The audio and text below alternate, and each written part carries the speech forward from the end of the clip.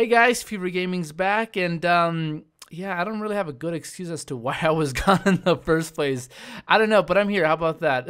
But in today's top 5 series, we will look at the best scary, spooky horror games available on the PlayStation Vita. And just a fair warning, this list is not for the weak fainted, so cautionary right there. But before we dive into the dark side of the Vita, and I don't mean the lack of Sony support, now that's more scarier than anything on this list, I'm doing a giveaway. I'm giving away 2 $20 PlayStation Network cards, and all you have to do is very simple. Subscribe to Fever Gaming, give this video a like, comment the game you played or would like to play from this list, and follow me on my social medias, including Instagram, Twitter, Facebook, where I'll announce the winners, so stay tuned for that.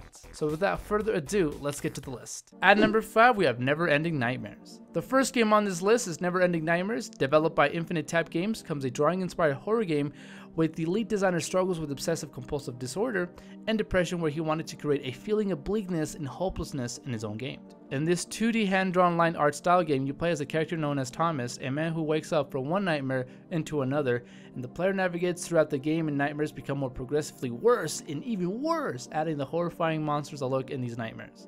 In the story, you meet your little sister known as Gabby, who frequently appears in nightmares and occasionally changes roles. Throughout the nightmares, you will explore the setting of the late 1800s in various points like a mansion, cemetery, an insane asylum, forest, and a hospital. Thomas dies in a nightmare or gets seriously caused of depression or commits self-harm. He will wake up in either the same nightmare or a different nightmare, which overall acts as the game's checkpoint and save point. Quite an interesting concept. When you die, something happens in the environment which is influenced by your nightmare, adding a dynamic experience, which, you know, if you're looking for something spooky, definitely give this game a go. At number 4, we have Resident Evil Revelations 2. One of a handful of console ports comes Resident Evil Revelations 2, and in this installment, it's a third-person title that is set between the events of Resident Evil 5 and 6, with Claire Redfield as the main protagonist and Barry Burton's daughter, Mayora, as a supporting role. Claire works for an agency called TerraSave, a non-government humanitarian group which manages different situations around the world.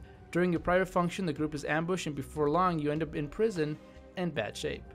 You play the role as Claire, who wakes up on a mysterious island after breaking confinement and regroup with Mayora and together escape, but only to find out that this is just the beginning of the horror story. Afterwards, you take the role of Barry and Natalie to continue the adventure and complete the various amount of episodes included on this game.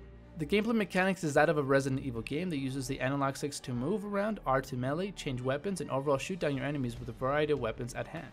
You utilize the touchscreen to make these changes, make the game even more intense with these features. The game overall packs a punch and delivery of a good Resident Evil game on the go. It's decent, it's not the best necessarily, but it is a good kind of iteration on the PlayStation Vita. At number 3, we have the Binding of Isaac Rebirth. The Binding of Isaac is a top-down dungeon crawler that has a presentation in 2-dimension sprites where players take control of Isaac, the main character.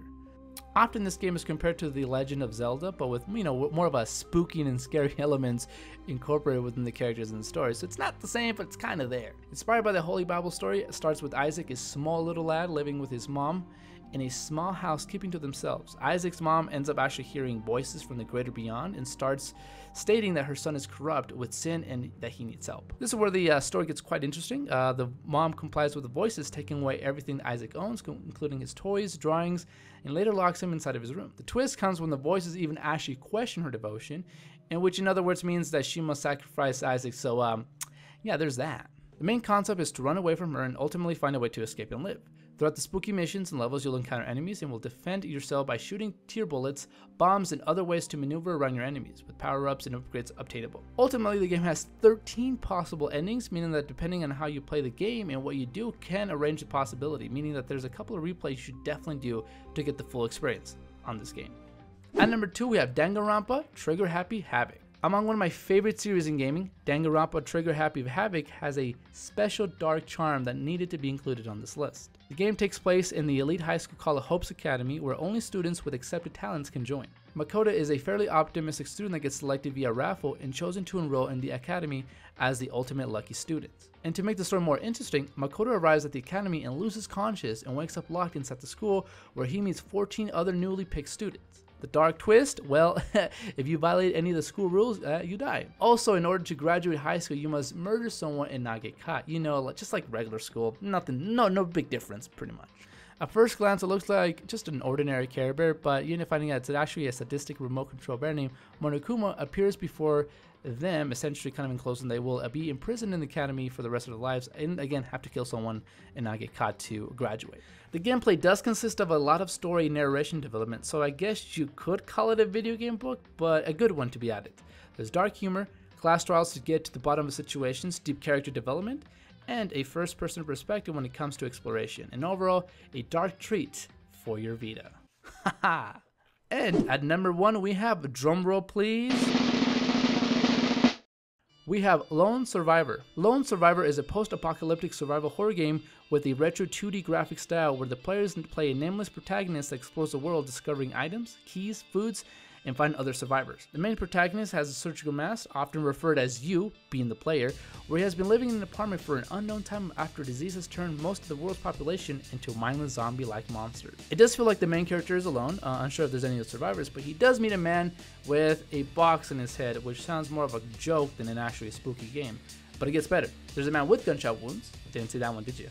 And a girl with a blue dress. Again, in this game you end up exploring the remains of this world, from supplies, food, weapons, hopefully find other survivors and go through apartment complexes infested with monsters, and you end up getting a radio where you're contacted by a man referred himself as the director, who hooks it up with some supplies, so helping you out. Which you kind of both become kind of best friends at some points. You also encounter the girl of your dreams, so there's a lot of going on in this game. Throughout the progression of the story, you'll definitely find bizarre and paranormal events. The main protagonist, aka the character, also struggles with his own sanity and recalls the people he has encountered, exploring different avenues of story elements, which also includes 5 different endings, so there's a lot to be played in this game, and all of it is influenced by what you do in this game. I really didn't know much about this game after completing it, but after going it the second time, I definitely ended up finding out small little things I forgot the first time or went over my head. You end up finding out, kind of a different alternative ending that definitely has some value to it when you play it again.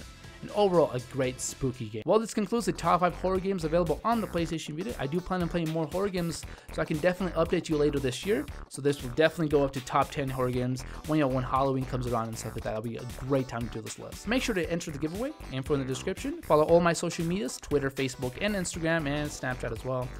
And subscribe if you haven't already, which I will hopefully, okay, no promises, because I made so many damn promises now.